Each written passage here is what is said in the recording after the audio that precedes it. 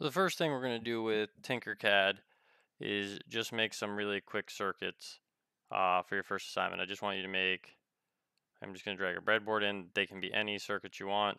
I'm going to drag a battery right on here and make them all 9 volt. And I'm just going to talk a little bit about how this works. We have a breadboard. Everything on this chain, see how they all light up? That's all the negative power strip. This is all the positive power strip. So anything on here is connected. These are all positive, these are all negative, and they are in line with each other. So like if I put a wire here and here, it's the same as putting a wire here and here. This bar is all connected, goes the same with the bottom. Then they come in rows, and you see how these rows are highlighted. That's everything that's connected in this row. Like there's basically a metal plate at the bottom. And if you stick in a wire here, it's going to be connected to the wire that's in here, or component, or whatever. Same here, there's a bridge in the middle. You can put things in the bridge. And then you got the base. So what I want you guys to do is to make some circuits. There are 3 kinds of circuits I want you to make.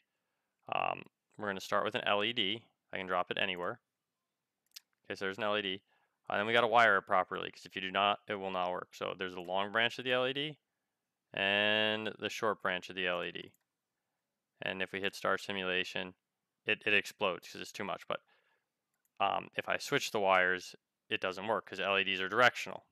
So like if I had run the negative wire, that would not have worked. If I had gone, like let's say, I don't even need to go from there. I can go from right here, negative wire to the cathode, and then positive wire to this cathode. This time you'll see it does not work. Oh, well, it does. It exploded. Made a liar out of me. Because I didn't do it the way I wanted. I wanted the positive wire to go to the other cathode and the negative wire. And you see that time it doesn't light up because it is directional. So the positive needs to go to the leg with the bend in it, the longer leg, as you can see right here. Okay, so we're going to set up this circuit. I'm actually going to put this kind of out of the way over here. And what I'm going to do is I'm going to start my circuit on a positive branch right here. It's a wire. We can make it red. And I'm going to put a resistor in. If you hit R, it will rotate. I'm just going to drop it in. So this end of the resistor is connected to the battery now, but this end is not. Then I'm going to go over here.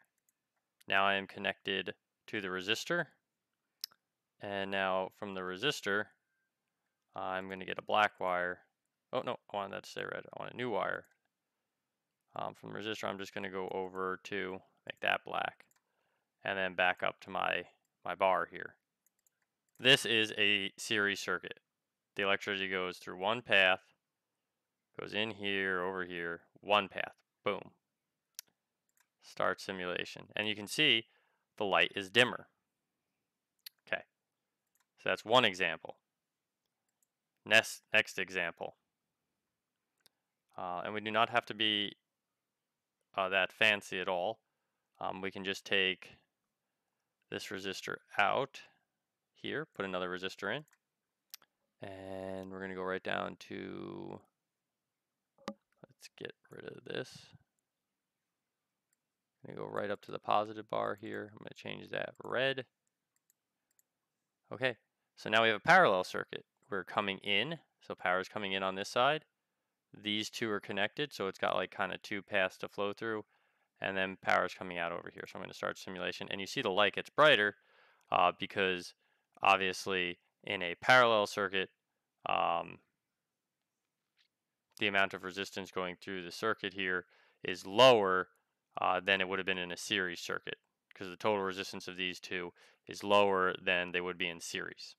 Okay, it's a parallel circuit. And now the last thing I'm going to do is create a series parallel circuit. And I'm just going to connect this here. And I'm going to, I'll just connect this here. There we go, that's fine. And now this should be much dimmer.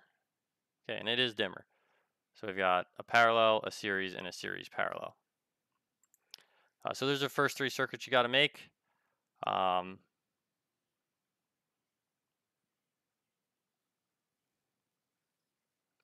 And I believe that is it for the first assignment. And to get you through some of the basics of doing a breadboard. And I'll explain more about this in class. But this is a very simple starting tutorial for breadboarding.